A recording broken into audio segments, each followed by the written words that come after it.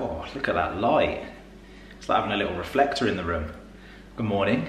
I'm on my third coffee of the day. Apparently that's a thing I'm doing this morning. To be fair, I have got a very busy day ahead of me, and we're not gonna mess around this morning. We're gonna be getting stuck straight into it. I have James coming over and we're gonna be filming something in my office. So as you guys would have known, yesterday was the launch of the James Bond No Time to Die film. And so I'm really excited to be sharing with you that today's video is in partnership with Adobe, and we're gonna be getting into Premiere Pro, the software, for the first time. I've never ever used Adobe Premiere Pro before. Many of you will know that I'm a user of Adobe products such as Photoshop and Lightroom, and Adobe UK have set me the challenge of creating my own Bond moment. Now later on in today's video, we're going to be heading to the Royal Albert Hall for the official Bond premiere. So stay tuned if you want to join Lids and I as we head over to there. But I think it's fair to say, and you'll all agree with me, that the backbone to any Bond film franchise are the inspirational, clever special effects that are used in the film. Now, I'm not going to be doing anything the scale of what is done in those films, but it just shows you the capability of these softwares. Now, lots of my professional friends, as well as some of the people that I look up to in the industry, they all tend to use Adobe Premiere Pro as their preferred software to edit video content. Now, the reason why I haven't made the jump over to Premiere Pro before is because when you change software, there's obviously a new interface, and that means that you need to spend time and you need to be committed and dedicated to putting in the effort to understand and learn this new setup. Fortunately, I'm well aware that there are far more benefits for me to be using Premiere Pro than the existing software that I'm using. And so I'm gonna put some time in, I'm gonna be persistent, and I'm gonna learn and work my way around the new world of Premiere Pro, because there are so many functions and features on that software that I currently don't have my hands on, and I would love to, because ultimately it means in the long run it's going to improve the quality of my content, my workflow, etc, etc. We're going to get busy filming. I'm going to show you a behind the scenes of what we're going to be doing today, and then we're going to jump into the software, and then I'm going to give you a quick breakdown of what I do and how I edit using the software. And we're kind of going to be learning together a little bit, because as I say, I'm going to be doing this for the very first time. I'm going to do a little screen recording as I'm editing so you can see what I'm doing, and fingers crossed all goes to plan and we get a nice video for Instagram. Well, I thought I'd quickly give you a tour of the current setup. This is going to be the location where we're filming today's video, and you'll notice that there's a few props that resemble that of James Bond. You've got some bullets, some poker chips, a martini glass. This is actually the Aston Martin DB10, which was purchased for me from the Bond store. A couple of cards and some binoculars. So they're the props that we're going to be working with today, as well as a tuxedo. And you'll have noticed that there's some lights around the room and we've got the curtains closed. The biggest reason why we're doing this is because we want to try to control the light and the environment to make sure that there's no change, because when you're working on transitions and there's going to be time in between the two, you can't really ever rely on natural daylight or sunlight to provide that consistency because of the clouds, because of the way the sun moves. So the more control you have of the light, the easier your job's going to be. Now, I have to be honest, I don't often do this because it takes quite a lot of time to set all this up and also to get it right. It's also a completely new skill set, lighting. So it's something that I don't do that often, but in this particular instance, it's going to make our lives a lot easier. So just to kind of run through the concept before we really get into the editing of this video, the idea is that everything I touch turns to Bond. That's the sort of caption, the tagline that we've come up with to go through with this campaign. My outfit's going to change from casual to tuxedo. I'm then going to sit down in this environment. We're going to come into a half-length frame. I'm going to click my fingers as each prop comes into shot. Every time a prop comes into shot, just to add a little bit of a dynamic into the frame, I'm going to do something with it. So whether we drop the poker chips down and they fall down, olives drop into the martini glass, the car can come flying in from the side, and we're actually going to have the cards coming out of my pocket.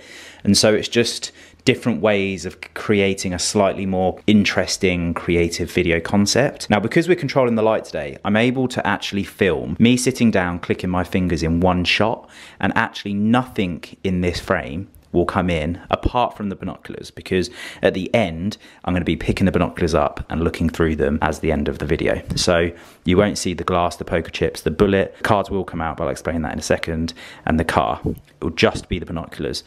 And that's because what we'll do is we'll mask little sections, little cutouts of each prop, and we'll add those into the shot afterwards in the editing process using masking. And so we'll essentially end up with 5 layers where we've got me, the car, the chips, the glass, and the bullets all laid over each other with little holes so you can see each section happening as I click my fingers.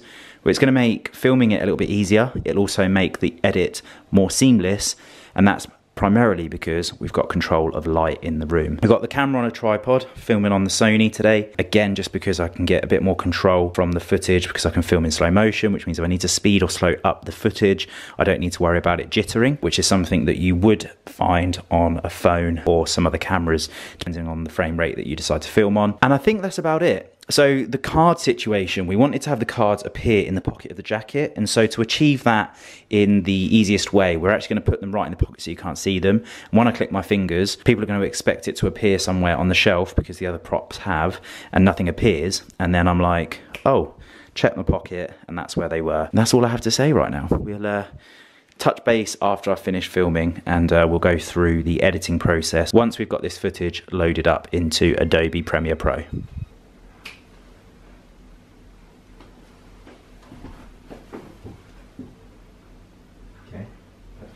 Right, so what we've done is we've filmed the segment of me coming into the room in a casual outfit.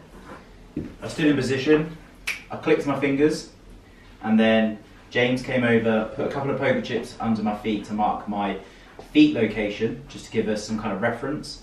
I went upstairs, changed into my Sunday bests, come back downstairs, stood on top of the chips, James removed the chips, got back into my click finger position, click the fingers, in the suit, position myself into the half length position of the next shot, which is where we'll be able to move the camera a little bit closer, because we want to be able to have a little bit more visual on the props that are being used. So yeah, that's where we're at. We're going to start filming section 2. To do this, I need cards in my pocket, and we're going to need you. Can we just confirm that if you stand here, there's no shadow in the shot, because that's the edge of the shot there. No shadow. No shadow is there. Yeah. So you can press record, come walk around to here, just stand here whilst I'm doing my thing. And then when I get to click 6 and I look to here, you'll go, I'll freeze. Yeah. Yeah. Just make sure that the edge of the binoculars are past this inside line. I'll then finish off the sequence, pick them up. Cool. Yeah? Let's just record and go. I'm going to make it up so it's 1, 2, 3, 4, 5, 6. Cool. Okay. Are you ready?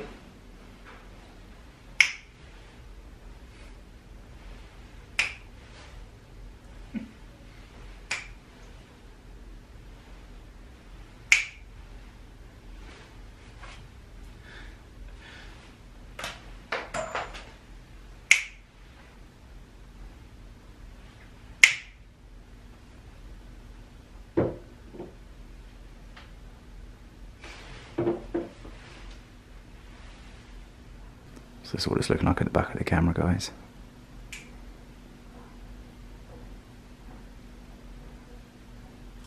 Right, I'm just going to get changed out of the tuxedo quickly, so I'm a little bit more comfortable filming all of the props being integrated into the video.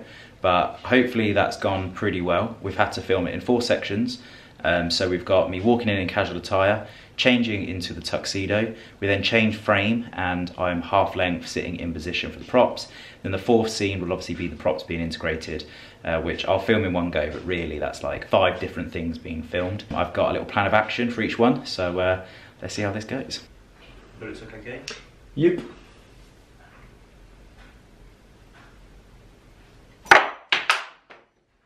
Okay. Ready? Nice. You're never going to make that shot. I am. I promise you. Easy. Do you reckon the odds are going to survive the amount of attempts it takes me? No. Ready? Come on, be good.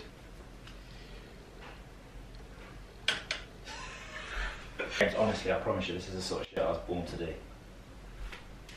Come on, be good.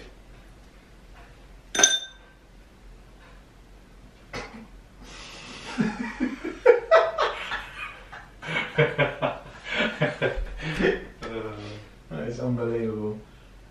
bush though. There's nothing wrong with that. You're not going to get that in, mate, and not hit the bush.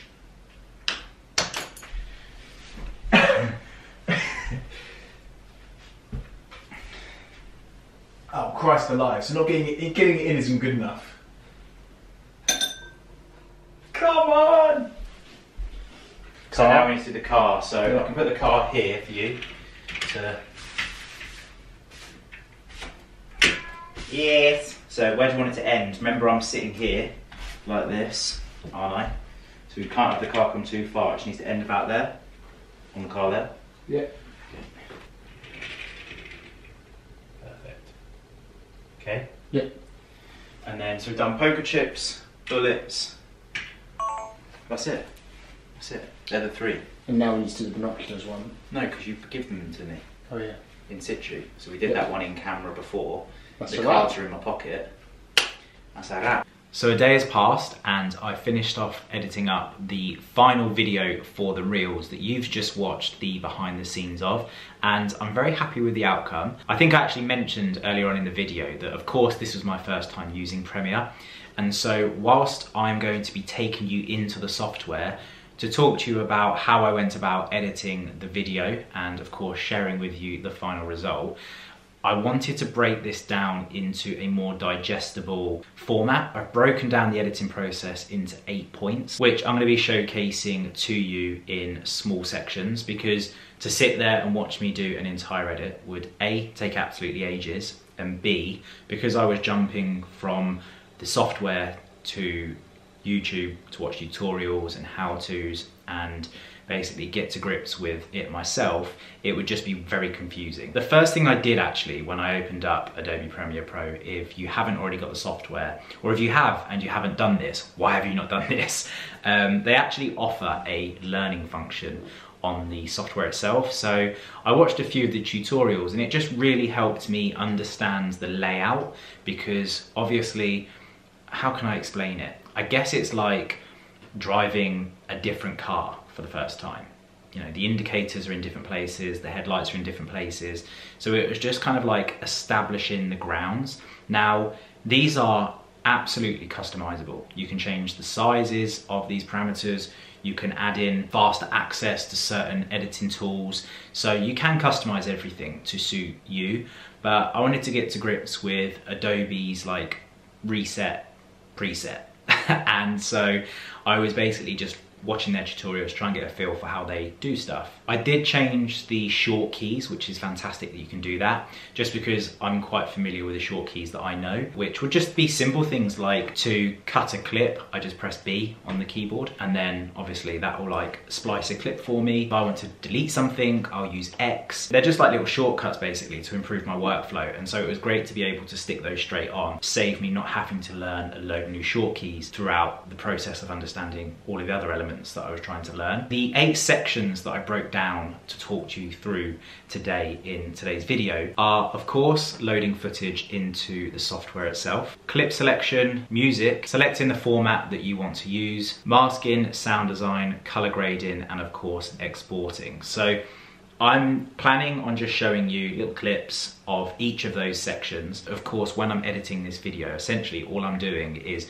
duplicating that same technique over and over and over again on each clip. Rather than go through the whole thing, we'll just go through each section and that will compile the whole video, so you understand basically how it's done. Let's jump into Adobe Premiere Pro. I'm going to shrink myself down.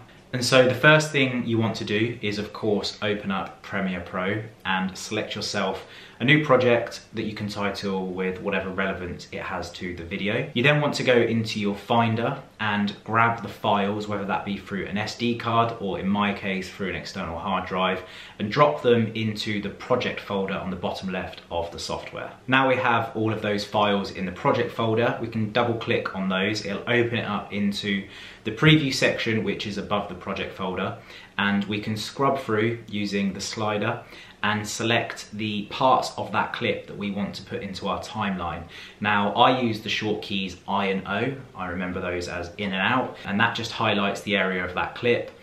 back into the project folder, and then I'll grab and drop them straight into the timeline, and there we have it. Very simple, very easy. We've imported footage into the software and then dropped it into the timeline, ready to be edited.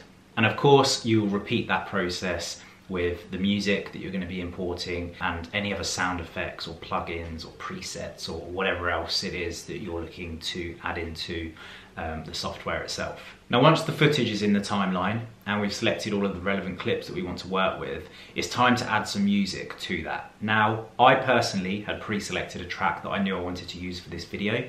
I'm actually signed up to Epidemic Sounds, so I went onto their website, downloaded the relevant song, and dropped it into Adobe Premiere Pro, ready to edit up. Now, amazingly, I learned that Adobe Premiere Pro actually has an inbuilt system where you can actually preview tracks from Epidemic within the software, which is like unbelievable, amazing. And you'll notice if you cast your eyes to the top of the software, you'll see it says audio. If you click on that and open it up, you'll see that an audio tab appears. Now you can actually see all of the integrated Adobe stock music, which you can preview and audition as you play them. It will layer it over the actual video that you have in your timeline to try and sync it all up together, which is a very convenient function.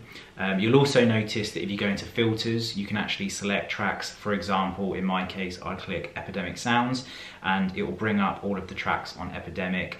I can then select genre, the tempo of the track, and this just gives me the ability to very quickly select different tracks to see if those fit the kind of desired feel for the video that I'm looking for. It's a very efficient function that I'm going to really enjoy using on the software, and that's something that's going to up my editing game. So I'm looking forward to getting used to that. And then of course, when you find the clip, again, drag and drop straight into timeline, and then you're good to go. Now, if I found an Epidemic soundtrack on there, I would then go onto their website, download the actual proper file, and that would be the track that I'd use to export the video with.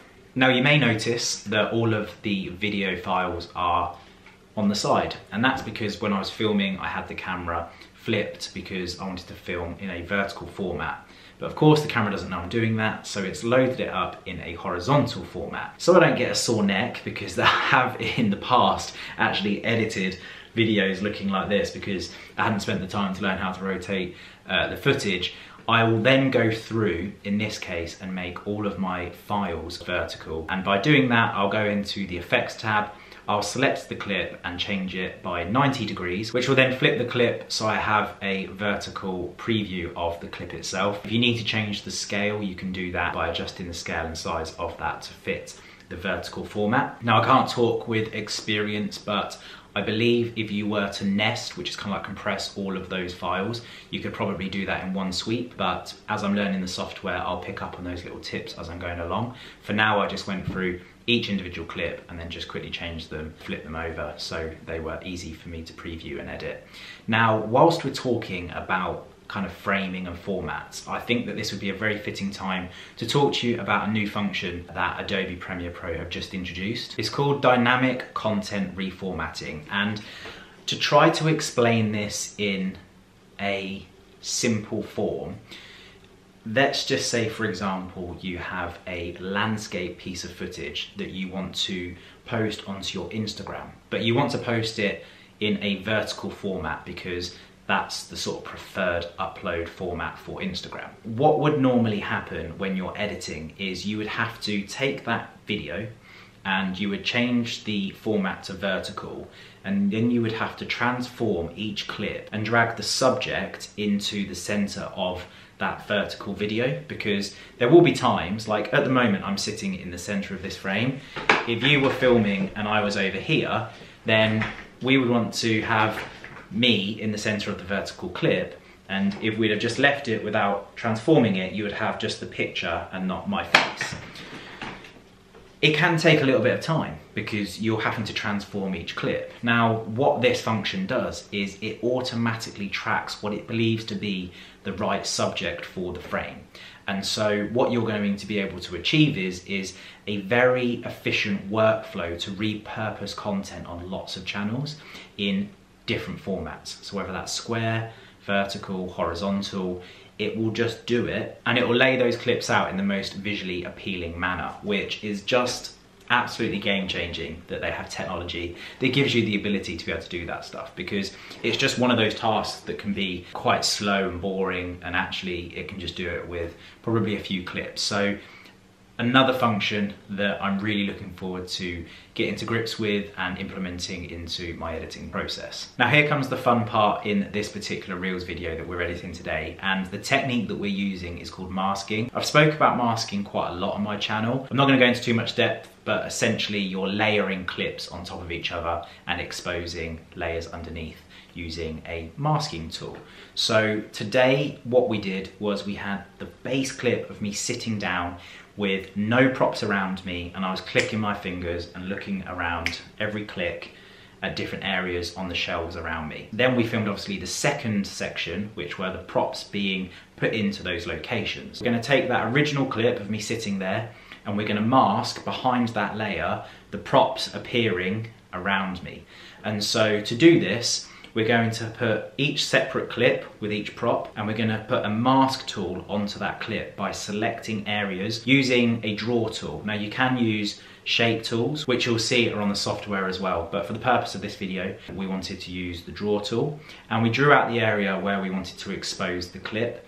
We then had the ability to be able to play around with the amount of fade and blur that was around the edge to try to make it more seamless. And of course, like with all framing, or at least most of the time anyway, we then had to implement a keyframe per frame to ensure that if there were any crossovers of those layers, that we were moving the frame to flow. So for example, where the poker chips were dropped, you'll notice that I'm moving my arm and my shoulders covering over where the poker chips are behind me. So I had to move the keyframes around those poker chips to move with my arm. Otherwise, of course, the poker chips would then overlap and you would see some of the shelf and the chips over my shoulder, which would completely give away the video. And that's not what we want to do. We want to make this look as authentic as possible. We stuck a mask tool on.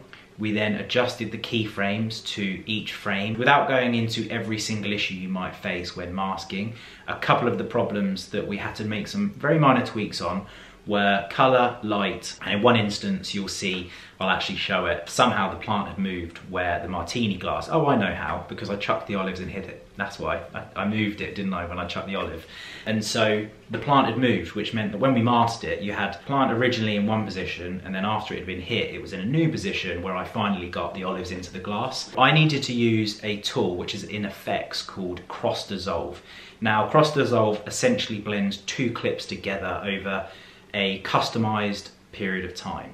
And the reason why this is such a great tool for this purpose is it was able to very slowly change the position of that plant without it being really sharp and noticeable to the audience. Before I casted the eyes of the audience to that area of the frame, I softly blended in the new location of that plant, then cut in the clip of the martini glass appearing. And that is just the use of one of the effects that's inbuilt into Adobe Premiere Pro that can be utilized to your benefit, and it gets you out of sticky situations like that one. Now the second change that we made, of course, was just to tweak the light and the color balance of the clips, because as I mentioned, cameras like to auto white balance. It might be a little brighter outside that gets through the edges of the curtains or through the door, which means you have to make some small light adjustments. And so I went through each clip and just made some very minor changes, just again to try to make those layers be as seamless with one another as possible. So I guess during this edit, masking was like the primary tool that was used to make this video really come to life. It didn't finish there. Once we had our music track in,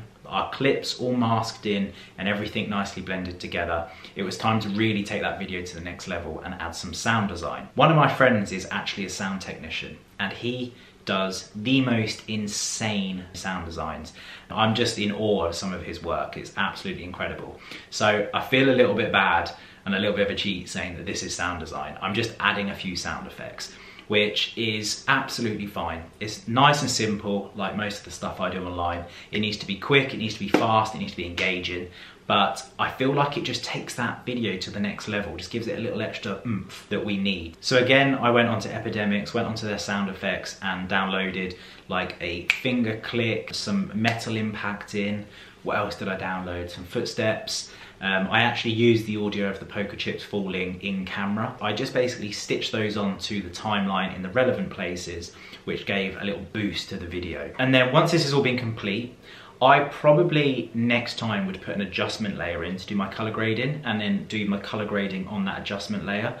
I believe this time, from memory, because I haven't got it in front of me, I nested the clip, which meant that I'd basically put all of those clips into one, and then I edited on that nest, which meant that I was able to change all of the clips at the same time, because I just wanted to do a little bit of a color grade. Now, color grading is an area that has never really been my strong point, but I'm really keen to learn. I noticed that there were lots of cool color grading features within Adobe Premiere Pro, such as the HSL secondary sliders. I thought that that was really cool to have that inbuilt in the software. For example, if you wanted to change the color of your coat, or you wanted to make it slightly more saturated or brighter or darker, you could use these HSL secondary sliders to do so by picking out the exact color of your top, and it will just change the color of your top and not everything else in the video. So a very, very clever tool to be able to utilize. And again, I'm learning and I will continue to learn.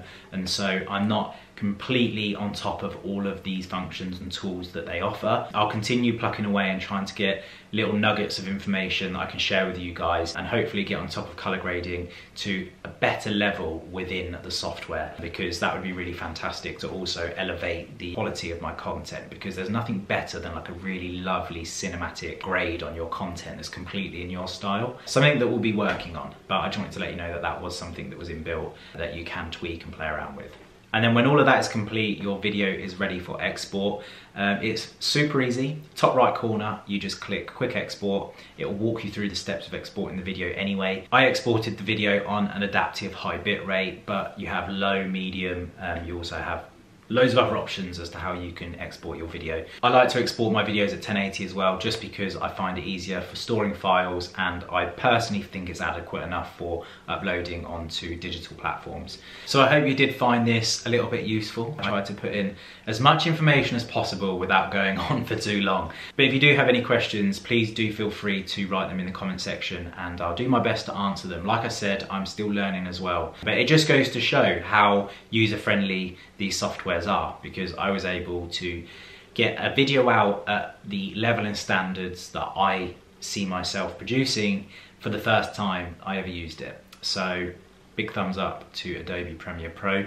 Really enjoyed using it, and it's actually really exciting to see the scope and the potential within this software, where I can personally make improvements on my own work. That's really great to see, and it definitely motivates me to keep on learning and keep on working hard and improving my content. But if you want to find out any more information about Adobe Premiere Pro, as always, I'll leave that in the description box below. All that talk of editing, I'm going to take this video file and stick it into the software now and get busy and finish off my day. The next time I'm going to be seeing you is when we get ready to head to the James Bond premiere. So I'll catch you very soon.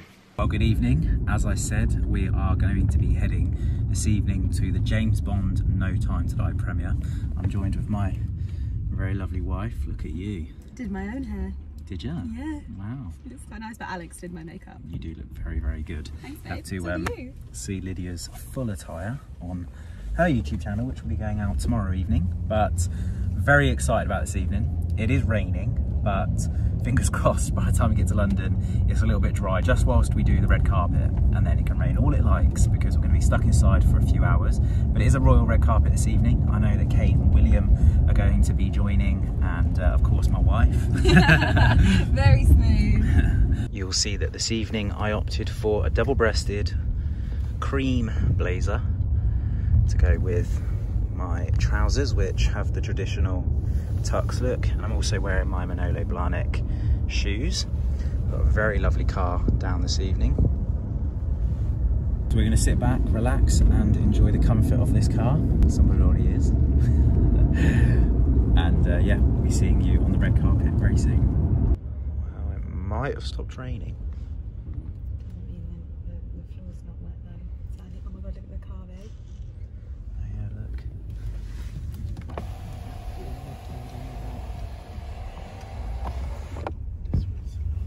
Well, we're just walking up to the red carpet now. It's been absolutely chaotic so far, but what do you expect at a premiere? Keep moving, please. Thanks.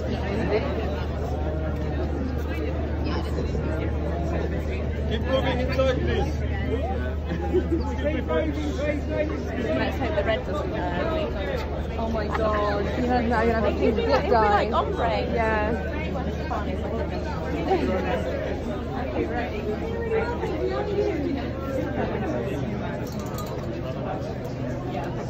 Well, this is officially the busiest red carpet I've ever been on in my life. Look at this. Oh, error. Absolutely unbelievable.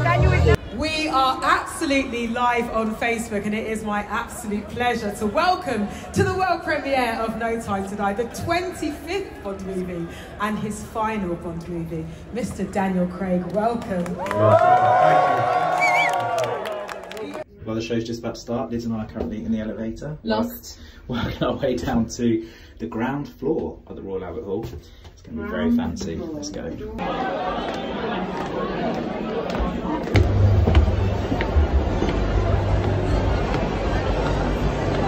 Yeah. Please be upstanding for their Royal Highnesses, the Prince of Wales and the Duchess of Cornwall.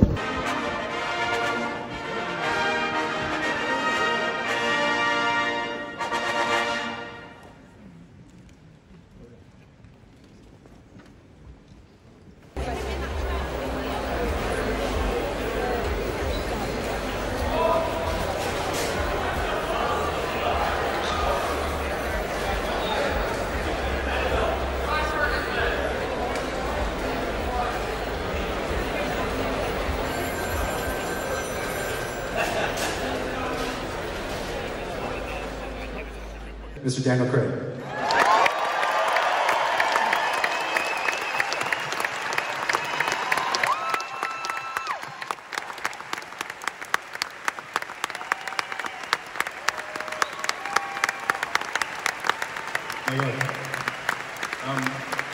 The sad thing for you is that they're expecting me to say something. I just want to thank your Royal Highnesses for being here this evening, for making this special evening even more special. It's just incredible. We've just finished off at the premiere. As you can see, the Royal Albert Hall is dissipated, the right words, Mr. Mike, with midwife Mike, by the way, everyone. Enjoy it? I loved it. It was actually very emotional at the end. It was. We won't give any spoilers though. No spoilers. Well worth Absolutely awesome. Yeah. Well, it's the morning after the night before, and all I can say is, ooh, Lummy got in there before me. Are you okay, darling? All I was going to say was, what an absolutely fantastic Bond film. That is going to go down in Bond history as one of the greatest. You guys have got a real treat in store. There was such a different dynamic, but it kept all of like the traditional things we love about Bond. So I'm not going to say any more. I hope you go and watch it and enjoy it. I'm going to sign off this video because it's just about to be pushed live. Well, not pushed live, but loaded up, ready to push live this evening. So if you do want to find any information out about the Adobe Premiere Pro software, of course, I'll leave that in the description box below. I'll also see if I can find a link to some of the James Bond bits as well. But I hope you're all having a great week and look forward to the weekend ahead. And we'll be seeing you on the next one. Peace.